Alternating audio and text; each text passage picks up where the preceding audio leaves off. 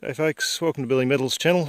I'm Toby and today I'm out in a lovely little creek, one of the many seasonal creeks around Victoria, and I'm going to dig up a few samples out of this gravel and a couple of other spots along this creek. It's all unfortunately covered in this prickly spiny horror called spiny rush, which is this native grass here. It's not actually native to this area, but it's native to parts of Victoria, I believe. A few thistles and other prickly horrors. We'll try not to get jabbed in the eyes and dig a bit of a sample out of there and see what sort of gold we can find. So a very interesting little spot. I have panned gold out of this creek when it was about 2 degrees and my fingers went numb and I got a couple of little specks, so now it's dried up and it's stinking hot. We'll see what we can pull out. So let's dig a hole and hopefully we can get some nice yellow. Okay, so there's our test hole. You can see in there this lovely blue clay. That's basically bottom, although having said that, there does seem to be a bit of quartz and layers of gravel. Probably was cracks in the clay, in the bedrock once upon a time. There will be gold down in that, so I'll do a separate sample of that. Here's our bucket full of gravel. Quite a lot out of a relatively small hole. And yeah, fingers crossed. It looks really, really good. We'll go and pan that off. There's a water hole a couple of 100 metres up the creek from here. Unfortunately it's pretty dry at the moment, but there's enough water to pan.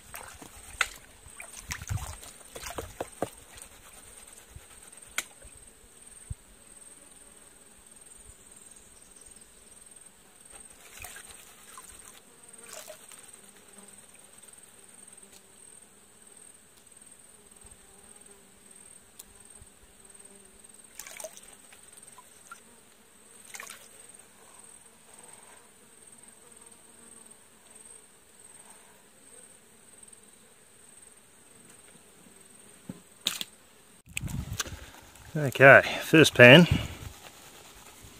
There's actually quite a bit of gold in it from what I could see. That's heaps. That is one bucketful of gravel from that spot. That is going to need a sluice. I have to dig out a heap of it. Some chunky bits in there. Dig out a heap of that gravel. Look at that. Here it go, clunk. Cart it to water, set up a sluice and potentially get quite a bit of gold out of there. That is exciting. Oh, let's go and grab another couple of bucketfuls and we'll see what comes out in a few different spots along that creek.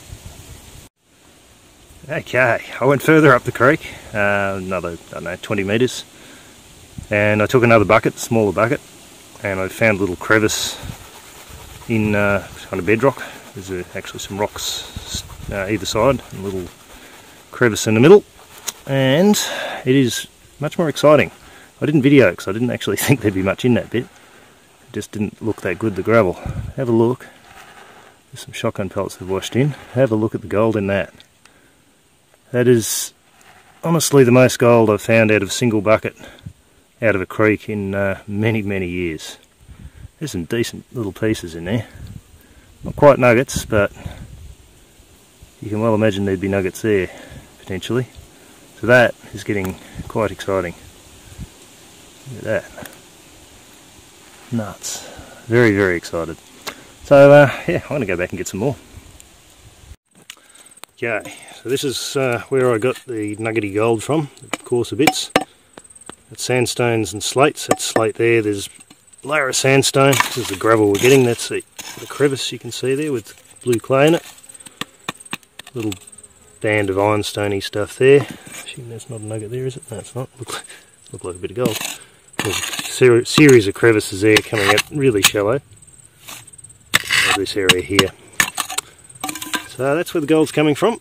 There's plenty of creek to work here, so I'm going to take, I aim for 10 or 12 bucketfuls of samples from up and down this area.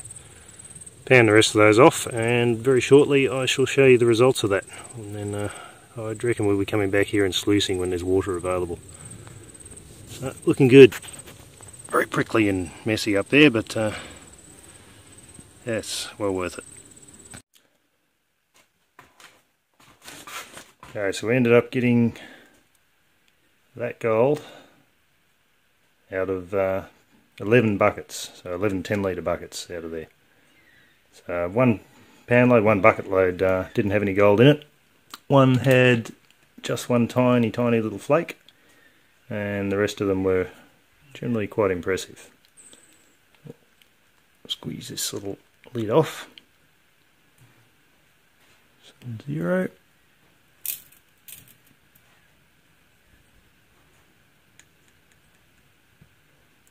0.48 of a gram. So about $50 worth at current spot price. Not bad. So pretty good results. Yeah, an average of over 0.04 of a gram. So that's not bad for a 10-litre bucket. Obviously we'll be going back and doing a lot more panning down there. And set up a bit of a sluice when there's some more water around. So yes, please like the video and subscribe to the channel if you haven't, and there'll be plenty more coming up very soon. Hopefully lots more gold.